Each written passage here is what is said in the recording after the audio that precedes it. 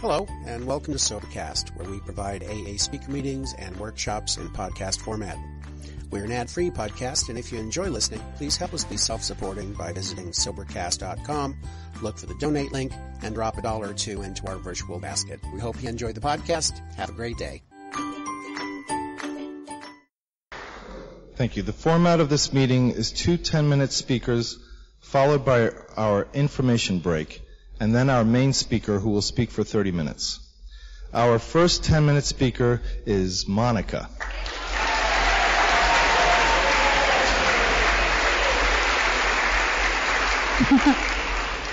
Hi, I'm Monica, an alcoholic. Wow, this is my first time qualifying in an AA meeting. So, wow. I'd like to say I love Alcoholics Anonymous. I love everyone here, and I'm really grateful to Peggy for starting this meeting. I'm grateful to my sponsor, Elizabeth, and my sober sister, Maya, and Jane, who has 5 days, who is here to support me as well. And I'm going to tell you, I've been sober since October 23rd, 2006. It's been quite a ride. And I didn't come here, I came here kind of kicking and screaming because I really didn't want to be an alcoholic. I can tell you that. But what this program has done for me is really a miracle. I'm going to tell you what it was like and what it's like now and my experience, strength, and hope.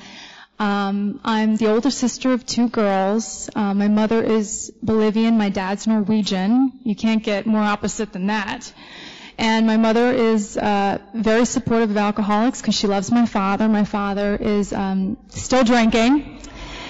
He loves his drink, and he loves AA meetings, which is funny to say. He goes to AA meetings in Miami, and he likes to say, oh, those poor people. They can't control their drink, and he goes home and he drinks a six-pack. So my father is a lovely man, and he sometimes is dry, and I remember thinking it was all his fault that I was like this, that I was unhappy. And I'm starting to realize that that's not the case. But anyway, they were great parents, and I remember my first drink was in 6th grade. I went to my first party, and I wanted to look pretty. So I had my mom do my hair, and I got contact lenses, and I got my braces off and all that good stuff. And I thought I was really pretty and cool. And they had wine coolers near the pool table. And I remember thinking, oh, those look really yummy, so I'm going to try that. And I felt so good. I remember it was like a peach wine cooler. And I was like, yum, and it made me feel good. And I felt confident and pretty and all that stuff that I wanted. And that was the beginning, really, for me. I thought I was a social drinker because I drank all through high school and college. I blacked out. I remember waking up in a dorm room and not really knowing what had happened. And my girlfriends, my sorority sisters were like, you got so sick. And I thought, God, I was worried about how I looked. I wasn't worried about where I barfed or anything. I was just worried about how I looked. And that's really, my disease, is looking good and perfectionism and all that. So this is a progressive disease because it didn't get better, it got worse. Through my 20s, I did geographics, but at the time I thought I was just moving up in my career, But I kept moving city to city and guy to guy, and I was getting bigger jobs, but I was becoming more and more hungover and unhappy. And, I remember going to sleep and thinking, I don't want to be in my skin. Like that itchy kind of, I don't want to be in this skin of mine. And what really came to the point was my relationships weren't working. And I went from relationship to relationship, job to job. It was always my boss's fault, my boyfriend's fault, my father's fault. So finally, in Boston, I think I was 29 years old, and I was so unhappy. And I was dating the guy, the man of my dreams. He fit the picture. He was great in the frame on my desk at work.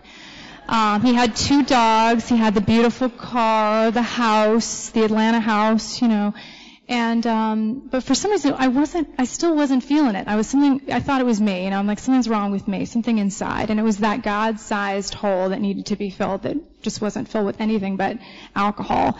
And so basically it didn't work. He dumped me, and I had never been dumped before. Really. So when he dumped me, my world came crashing down because I was by myself. And I remember when he dumped me, this is a great story. I was drinking champagne on the boat, and I thought the more champagne I drank, the better I would feel, and he wouldn't dump me. Like this wouldn't be happening. And what ended up happening is we came home, and I remember him taking me to the airport 3 hours before my flight because he wanted to get rid of me so badly, like get this woman away. And I was thinking, gosh, he's just not good at communicating. See that? It was all about everyone else. And I realized something was wrong, and I didn't know what it was, so I decided to blow up my life. I was in Boston. I had the perfect job, the apartment, all that good stuff, all the material stuff. Thank you. And so I decided to put everything in my convertible, red convertible in Boston, and drive across country to Miami, the scene of the crime, my parents, because it's their fault. And I just put everything I could in that little convertible, my best shoes, and then I gave everything else away, because that's really what my life was about, right? So I drove across country and looking for the reason why I was so unhappy. And I remember getting really drunk in a hotel in Atlanta, because that was my stop, my halfway point to Miami, and just drinking and thinking, I'm in a jacuzzi. If I have a jacuzzi and drinks, I'm fine. And I wasn't. So I went home, and I was there for a few months, unemployed. It's very glamorous being 29. No place to go, no job, no nothing, with your parents. It's very glamorous. But that's where my alcoholism took me, and with my shoes. And so basically I was there, and I wasn't getting answers. It was just getting worse. So I decided to come to New York, of all places, with the purple suitcase. I had I had a few outfits, and I went to my sister's apartment. And she was so great. She took me in. She's a great Al-Anon. And I have to have a shout out to the Al-Anon girls, because that's how I came in here, was through those Al-Anon meetings. And I got my first taste of the 12 steps. But anyway, she took me in, and she had a small studio apartment in the East Village, and we slept in a twin bed for months. And she never asked me once, like, when are you getting out of here? You know? So that's a true sister, I guess, or maybe she also has her Al-Anonism, so. But I remember for months just being so miserable. And then finally my mom, of all people, said to me, have you ever tried Al-Anon? And I thought, what's Al-Anon? So I looked it up because, I was looking for anything. And I went to this meeting in a basement in a hospital. And it was dungy, and the carpet was stained, but the girls were so happy in that meeting. They had something that I really wanted. They had serenity.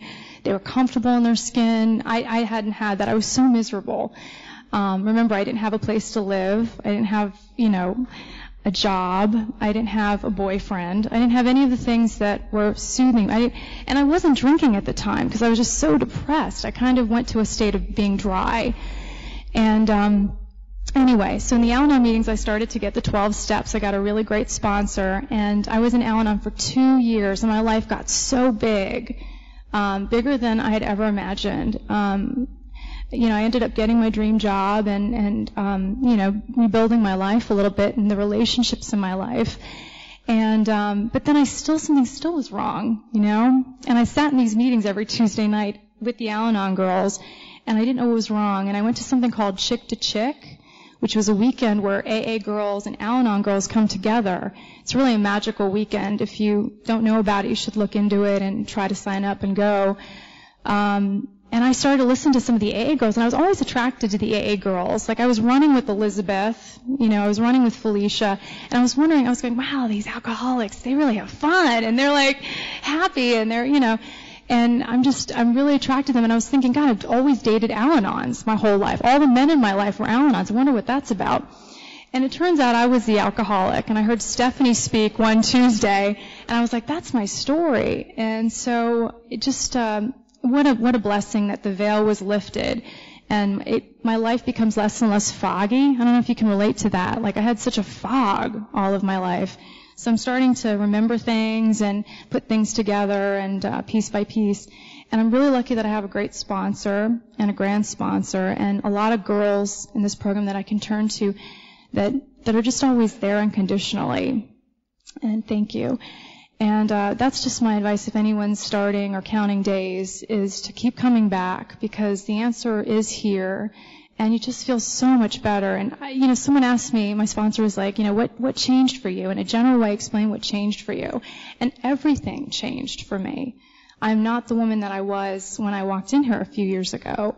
And that's because of this program and the steps and working the steps.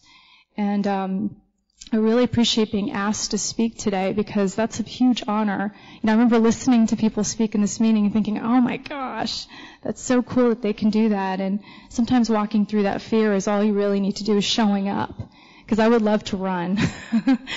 Where's the back door? No, I'm just kidding. But it really, that was my MO, was running from everything and just being able to show up for things. Like I've had the same job at the same place for 4 years. That's longer than I've ever had in my life. And I have a relationship now, and it's not always perfect, and I have to call my grand sponsor and my sponsor on it several times. But I don't always have to say what I feel. Feelings aren't facts. So thank God for AA and thank God for all of you. Thanks.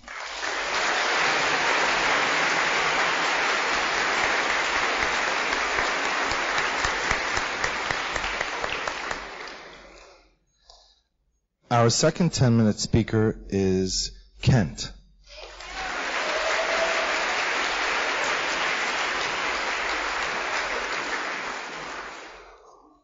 Hi everybody, my name is Kent and I'm an alcoholic. My sobriety date is 1/22/05. My home group is 79th Street Workshop. I have a sponsor in AA. He had a sponsor. His sponsor had a sponsor, and so it goes. I'd like to say thank you for the opportunity to speak tonight to everybody here at the Atlantic Group. I used to think my story was the most unique thing in the world. And the more time I put between my last drunk, I realized that I'm pretty much just a garden variety drunk. So how I got here, I had my first drink when I was 12 years old. It wasn't too much different than other stories that I've heard. But for me, it was a life-changing experience.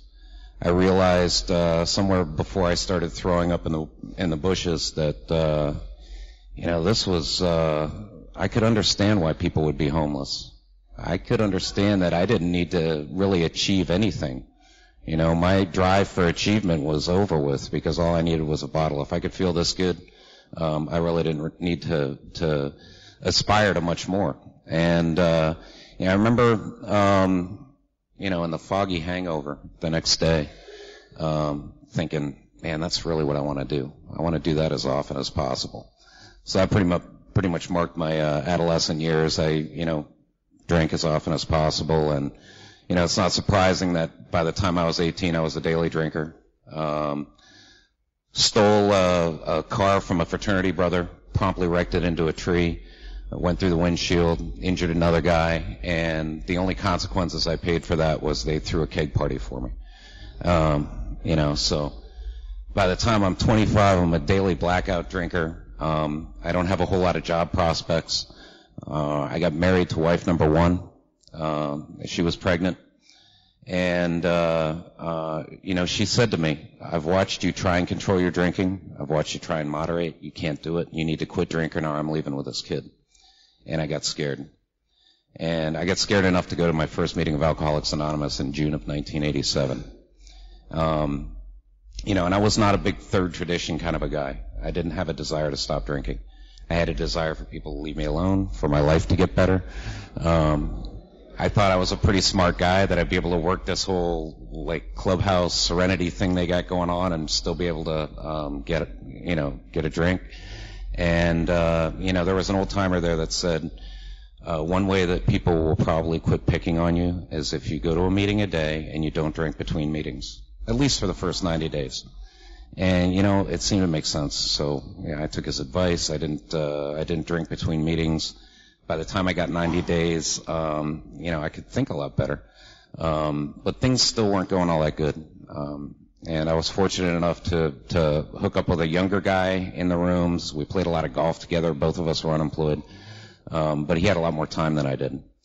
And, I wasn't about getting a sponsor. I wasn't about reading the big book. I figured that if the steps were on the wall and I went to a meeting a day and I read the steps, that was as good as working them. And he suggested maybe if I was going to go to a meeting a day and raise my hand, I might want to have a little bit idea what I'm talking about. So he gave me my first big book. And we read the first 164 pages, and before I knew it, I was working the steps, and by the time I got to the third step, my life got a lot better. For the first time in my life, I think at that point, I was able to be comfortable in my own skin without taking a drink.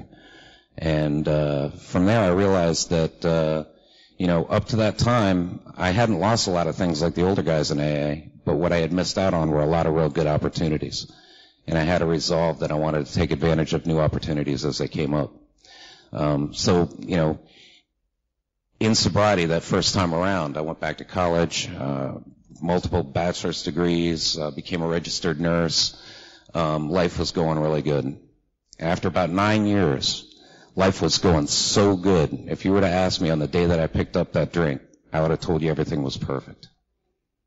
It was so good that I was pretty much convinced that I could probably handle a drink. So I picked up a drink, and I spent the next 8.5 years losing all the things that I had managed to get through those new opportunities.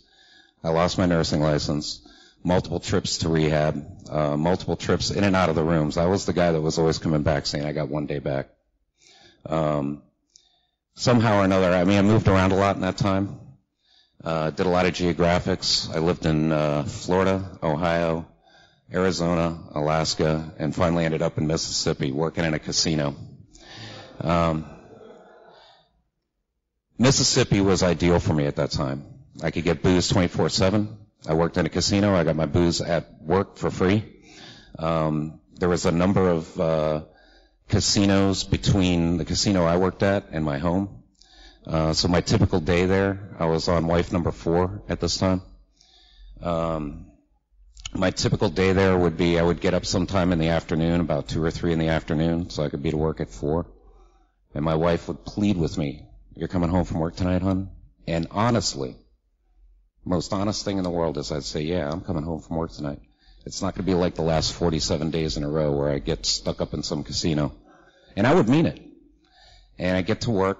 Well, actually, before I got to work, I'd stop by one of the drive-through daiquiri shops and pick up a Diesel 190 made with grain alcohol. And, just to take the edge off. I didn't consider that drinking. And I get to work in the casino, and, I had a pretty good job. I was a shift credit manager at the Beau Rivage. So I wore a suit and tie, and I had a regular hairstyle. And, about 4 hours into my shift, I'd be looking at that clock. The shakes would be coming on. And I'd be desperate for a drink. And more times than not, I wouldn't be able to make it through the shift without sneaking a drink at the bar. And eventually that was the demise of that job. And then I had all those casinos I had to pass by on the way home, and I'd stop in for one. And usually about 9 o'clock in the morning, my wife would come and drag me out of a casino, and I did it again. And I had absolutely meant that I was going to come straight home from work that night. So that's pretty much where alcohol took me. Somehow or another, I ended up here in New York City in a blackout. I used to do a lot of really good thinking in a blackout. And the last thought that I had in a blackout was that I would come to New York City and be a record producer. And keep in mind, I've never produced a record in my entire life. So I ended up here in New York City, and within 3 weeks I was in Metropolitan Hospital going through the DTs. I went to a rehab. When I got to that rehab, I had about 3 weeks of clean time, which was the most time I had had in the last 5 years. And I realized, I used to be a registered nurse. I could probably own one of these rehabs. So that was my goal. That was what I was going to do to stay sober, was I was going to open up a franchise of rehabs. And suffice it to say, within 30 days of getting out of that place, I was back in Metropolitan going through the DTs again. I went to another rehab, and this is just ongoing strings of rehabs. And I don't know what happened in that one, but about 2 weeks into that one, when I could think clear again, I really realized that my life was about as unmanageable as it could be. And I didn't know a solution. I went to sleep, woke up the next morning, and it's just like the second step says. Nobody told me how to believe in a higher power. I just came to believe that there was a power greater than myself that could restore me to sanity. And I've held on to that to this day. It was like a great burden had been lifted. I didn't have to think my way through the problems. I had a higher power that would be able to do that for me. And from there, I've latched onto that. You know, I got back into the steps. Today, my sponsor has instilled in me that my primary purpose in life, no matter what I do for a living or pay my bills, my primary purpose every time I get up in the morning is to stay sober and help another alcoholic. And I try and take that to, not really the next level, but, you know, I firmly believe that if I'm sober, I'm leaving the world a little bit better place than I found it. Because when I was drinking, I certainly left it a lot worse than I found it. So today, that is, every morning that I wake up, I turn my will and my life over to the care of God. I hold on to that desperately. And I do my best to leave the world a little better place than I found it. And I've got a lot of love for AA. Thank you very much.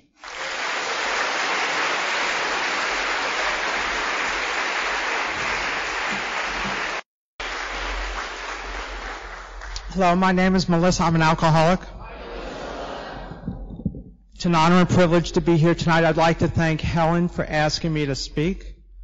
My sobriety date is November 7th, 1990. I go to High Noon downtown. My sponsor is named Michael. He's a neuroscientist at Columbia University. I don't know what that means either. He works with rats. We have great conversations. I went to the eye doctor today. I cannot see. I can see about 10 feet. You are a very attractive blur. If I know you and don't say hello, please don't take it personally. And so what the doctor talks about goes, well, this is going to be very simple. In 2 weeks, I'm going to have an operation. And then he goes and tells me what this means. And it involves things, slitting eyeballs. And the more I listen, he gets excited, I get nervous, uncomfortable, frightened, very uneasy. And then I remember, nothing could be more difficult or uncomfortable than when I stopped drinking and came here. That was a problem. Since then, in recovery, I've had good days and I've had learning experiences. The good days are great. The learning experiences are my qualification. I was born in Manhattan. I grew up in Long Island. My grandfather drinks a lot. My mother is a social drinker. She drinks socially every day. My younger brother still drinks. I don't know how he does it. He's lost everything. He's lost his home. He's lost his family. He's lost his business. My heart goes out to him. I bleed a little for him every day. I don't know how he does it. When I was a child, I was baffled. Absolutely 100% baffled. I saw what the other kids were doing, didn't get it at all. And so what I did is I watched. And I'm clever. That hasn't really helped me much, but I'm clever. And I watched them, and so I learned to do what the other kids did. At a very early age, I became a world-class liar. I was the best. My lies were so good, I believed them.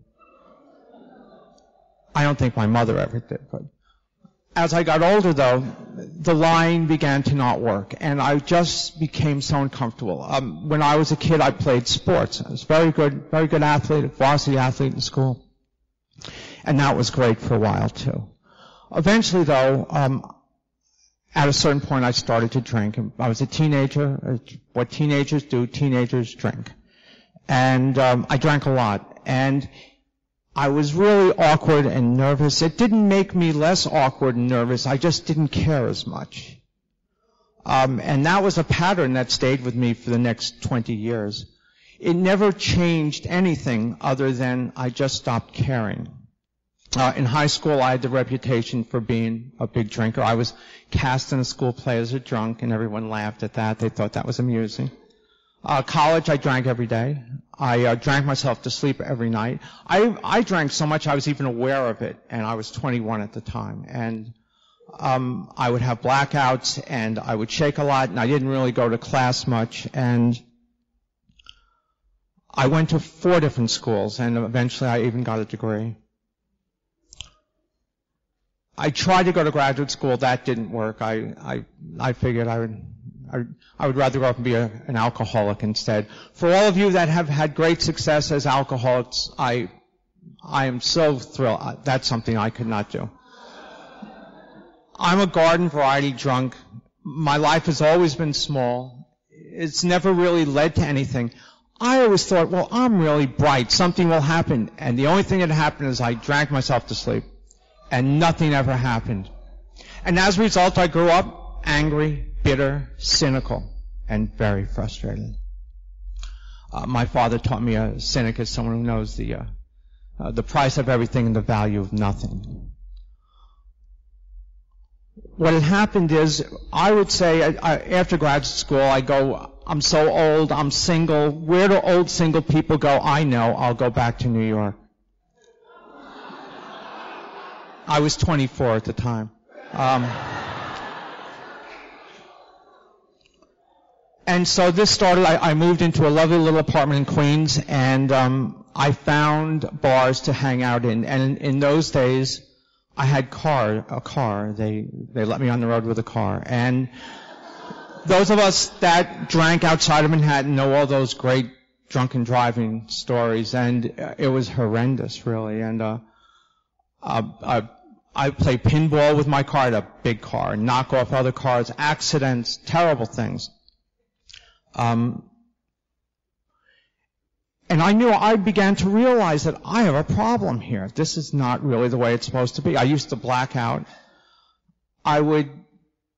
Sometimes I would come to, it would be a terrible thing. I would go out, I would start drinking at midnight. I would drink milk because drinking is good, it coats the stomach. And then I would go out and drink. After the milk, I would have a few drinks at home just to make sure it gets started quickly. And then I would go out and I would black out, and I'd have my car, and so I would go to the bar. Then I would go to the after-hours club. The after-hours club today is where the midnight meeting is, and I'm always shocked that the building got sober before I did. It was a notorious place, though. And sometimes I would wake up, and I would be in the car. Sometimes I'd wake up in the bar. Sometimes I'd wake up in the car in front of the house. Sometimes I'd be in bed. That would mean the rest of the day would be walking around looking for the car. Sometimes I'd wake up in someone else's bed, different part of town, different part of the city, different state.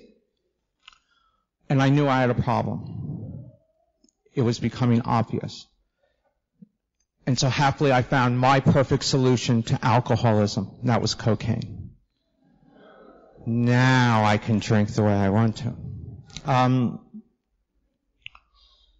Within 3 years, I had done my best, and everything was gone. And I did a life of many geographics, like Kent was talking about.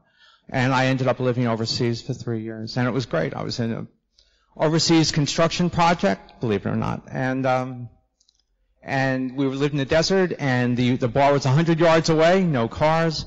Problem is, I used to drink and never wake up for work, and you can't call in sick when the office is 100 yards away. They come banging on the door.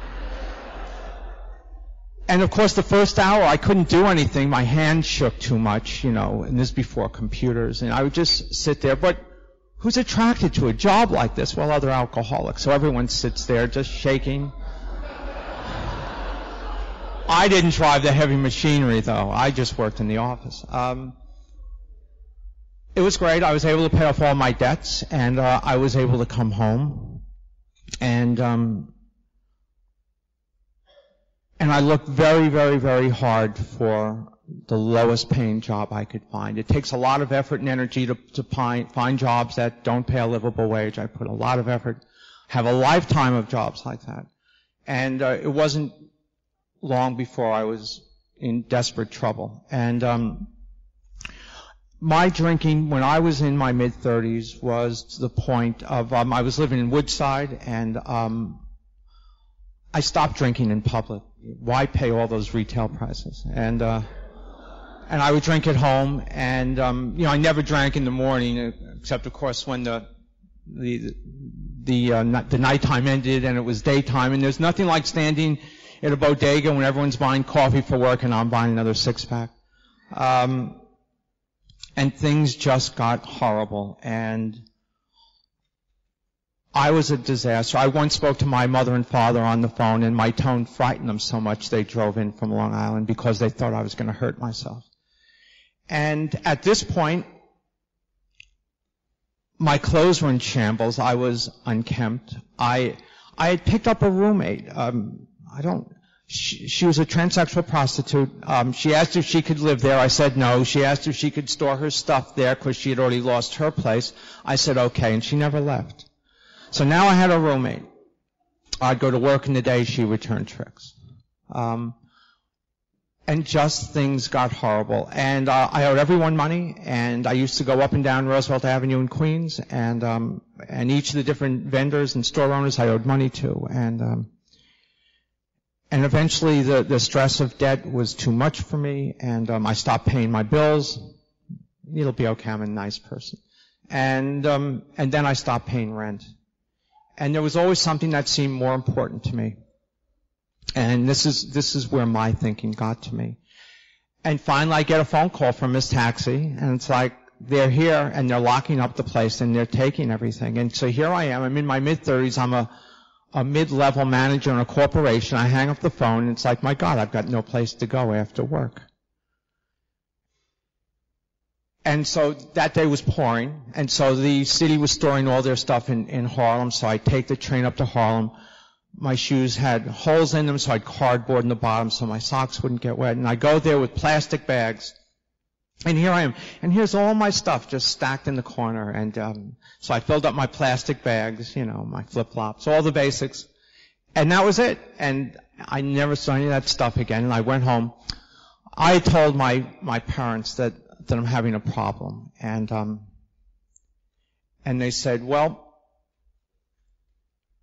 you can stay with us if you go to rehab. And so none of us knew anything about this. So we got out the phone book and we go to rehabs, and we start alphabetically. We get to Beth Israel. And it's like, great, I'll go there. Maybe there are Jews there. So I went to Beth Israel. There were not. Funny thing is, the real funny thing is I was born in Beth Israel, so I've been both born and reborn. I loved rehab. Rehab was the greatest. I got to eat and I got to sleep, two things I hadn't been doing much about. If you ever have to go to rehab, sit next to the heroin addicts. They're much too sick to eat.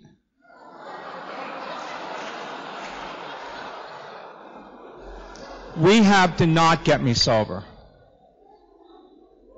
I had to do more research. And so what would happen, I learned about recovery. I got my first big book. I learned about AA. They'd have all these great speakers come in. And it was just so wonderful. It was really inspirational. It's a lot easier to stay sober when you live in a locked ward than it is in the real world. But the one lesson they said, go to meetings. They repeated it 1,000 times. And I was terrified. A life without alcohol to me just seemed like permanent parole. And I left and I went to meetings, and it was amazing, really. It was just the most amazing thing. The people really nice and friendly. The lights were very bright, though. I wasn't used to that. When I counted days and the speaker and the secretary remembered my name, I hadn't been a part of anything. The small group of people that I had hung out with, 3 of us got sober and 1 of us is dead. So that's probably pretty much for a lot of people. My first relapse was about in 6 weeks, then it was 4 weeks, 3 weeks, 2 weeks. My first relapse was at Shea Stadium. We had the company seats. The beer vendors knew that when I sat down I needed 2 big beers to start the game. And so they came running over, and I said, what the hell? And so began, I counted days for 9 months. I was really bad at it. Every day of the week I'd have a different day count. Sometimes I'd go to meetings in the city, sometimes in Long Island. A lifetime of honesty. What? I stopped drinking and magically become honest? Not my story. So I got so confused by my day counts, I used to have to write them all down so I could remember them. And it wasn't working. And it wasn't working, and it was awful. And AA is about not drinking, and so, to be that great liar whose lies even I believe, it just doesn't work. And I got sadder and more unhappy. And I asked people about getting sober, and I heard a variety of things. One of the best things, I went to St. Martin's out at Bethpage, right across from Grumman, and an older man there, and he says, "What's the matter? You look so unhappy." "Well, I relapsed again. I've got 3 days." And his face just lit up completely. And he says, "I'm so happy you're here. Just remember that God loves you." God was never much a part of my past. And you know what? That was like 17 years ago. His name was John. I'll never forget him. And if that's what it takes to have me try and to keep coming back. I went to my normal groups, and on Tuesday, I said I have 2 days. I never had 1 day. I didn't have the guts for that. And then Wednesday, I had 3 days. And Thursday, I had 4 days. And in spite of it, in spite of that anger, that rottenness inside me, by following your example, I actually started to get sober. Truly miraculous. I didn't know what to do. After 30 days, I was going to meetings. I was living with my mom and dad. I was over 40 living with my parents. And I didn't know what to do. And there was a guy at the meetings who goes, "Service keeps you sober, service keeps you sober." So, I could see the steps on the wall. I could see that people talking about God. And it's like, well, you know what? I'm sure everyone wants to do service, but I'm going to see if I can do it. And the meetings I was going to, no one was doing service. That's why this is such an amazing group. Thank you. And I started to do service. My first service was at a big event, a big social event. Don't let me near people. So they had me in the back chopping salad. So here I am, 28 days, they give me a knife about this big. So there I am, chopping lettuce. That was my first service. And it was New Year's Eve, and it kept me sober for the first time in many years. And that New Year's Eve, I stayed sober. Me and my big knife. And after that, I figured, mostly I saw people, pass the baskets. It's like, what's with all the money?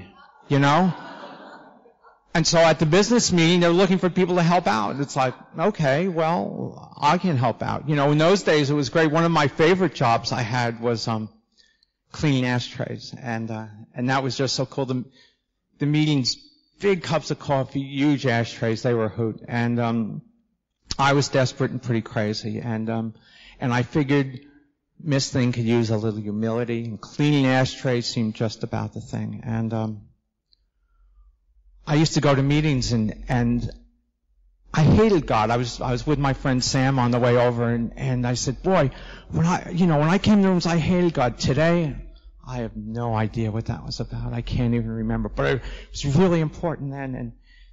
And I would go to these meetings, and they all talk about God, and it's like, And then they start with the Lord's Prayer. It's like, wait a minute, I'm Jewish. I don't say the Lord's Prayer. And I looked around, and all the other Jewish people were saying the Lord's Prayer.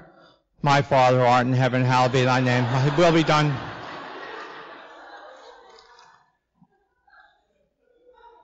As when I was younger, I used to argue about God and God's place in your life and mine. And you know what? I'm over 40. I'm homeless. I'm living with my parents. I lost my job. Now's not a good time to debate the existence of God.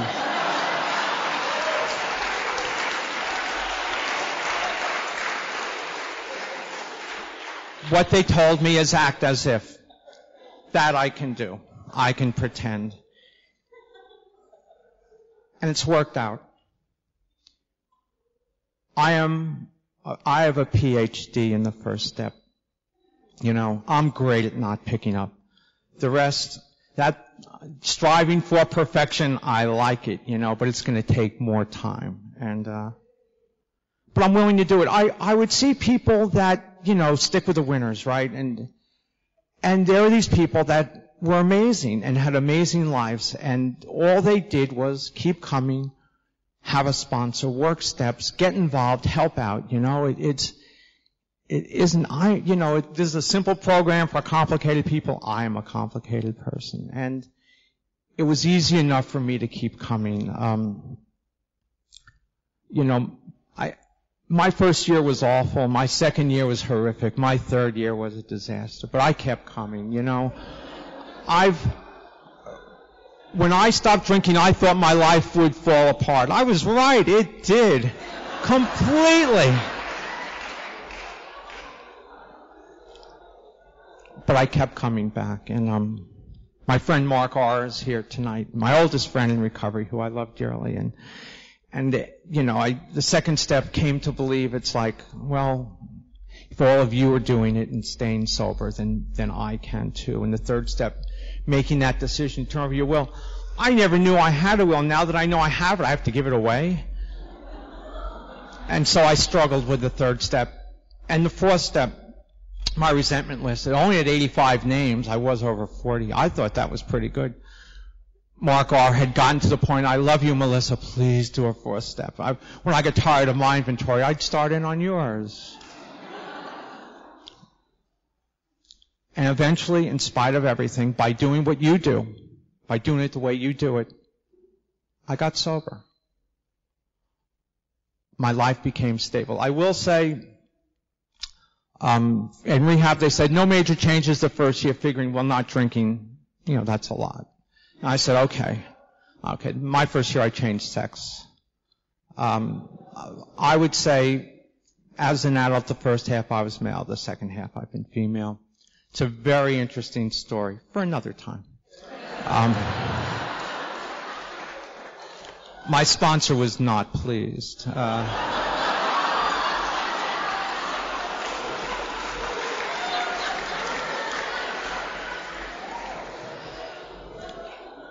In spite of everything, I got sober. I'm friendly. I'm helpful. I've had a slew of sponsees through the years. 3 of them, people come to meetings like this. Well, my sponsor told me to come. Actually, it was my sponsees that told me to come. Anthony is here, and Jeff and Ryan, who no longer comes to meetings. And they all told me to come here because I was getting so frustrated with the meetings I'd been going to. And to come here in this big room with all you nice people. And be nice to the newcomers. Someday they may be your sponsor. And I learn a lot from all my friends in recovery. And today in my life I'm stable. I'm less angry. I have my moments. I have character defects, and they come up in a myriad of ways. I'm pretty impatient, and when I was active, I got in trouble for a million things. I struggling with money. I struggling with all sorts of issues, And I was told if you take care of the little things, the big things take care of themselves. And I can tell you that that's what's happened to me. And I don't live with my mom and dad anymore. I own my own little home out in Queens, and I got caught stealing petty cash at my corporate job in the 80s. I'm a director at a credit union. I have the keys. I got a phone call. The ability to do service. I've done everything AA can ask. I've even gone to California. I've done World Service conferences and things, but helping other people has been just so awesome, and in the end, I'm just a drunk with a job and a program. And it's worked for me, and people seem to like it. And I've helped a lot of people. Some people I've been more successful than others. A couple of years ago I was in a movie, right? What a hoot. So, beyond your wildest dreams, right? I got a phone call from an ex-sponsee. She's in Florida. She was schizophrenic. I didn't know that when she became my sponsee. More interesting stories. And I would say something. I thought that would be something I've heard 1,000 times in meetings, and it went over very badly with her. But she had a very different reality. So she called in tears. She saw the movie. She just wanted to tell me that she just celebrated 7 years of sobriety. And you know what? If Miss Margarita could have 7 years of sobriety with her alternate reality, this is a program that works. I wish it would work for everyone, And again, I bring you back to the sadness in my heart for my brother. And I am planning our old age together. I haven't seen him in 18 years, and I speak to him occasionally since my dad died. And he's not real happy about this. And it's like, I don't want you to be homeless. He's virtually homeless as it is. And so we're going to get old together. I am. Hopefully he will be lucky and survive also. I love AA. Everything I am is because of AA. And because of the lessons I've learned from people like you. I know other people do other things. God bless them all, I have a great relationship with my higher power. Mostly, I amuse my higher power. My higher power doesn't care if I drink. When I drink, then I miss God's love, and then, God is God. God has a lot going on. And if I'm drinking, then I'm the one who's alone and isolated and afraid and detached and not knowing right from left. I decided a long time ago that I was going to stick around and take as much from AA as I can. Now it's reasonably inexpensive. Let me tell you about the old days. But whatever you want to offer, I'll take, because I figured there's always something I could learn from it. And I'm just so grateful for my friends and my sponsor and my sponsees to help get me to this moment, to learn about the Big Book, to learn about our steps of recovery, to be able to help other people. My guideline is the St. Francis prayer in the 11th step. I've been very inspired. I've done a lot of service in AA, and then, it's sort of egoless, and I've got a little bit of an ego. So I've started to branch out with my service, and I've done community service, and now I'm doing, and it's been cool. 4 years ago, I was one of your representatives at the Democratic National Convention in Boston. So, be afraid. So,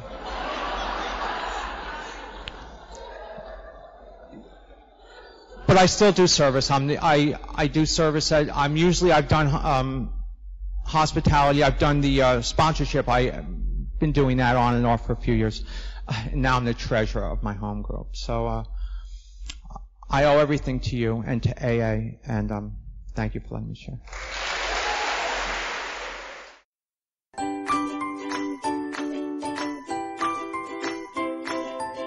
Thanks for listening. I hope you enjoyed the podcast. Sobercast is ad-free, and we'd like your help in order to keep it that way. So if you'd like to help us be self-supporting by pledging $1 or $2 a month, visit Sobercast.com and look for the donate links. Thank you very much.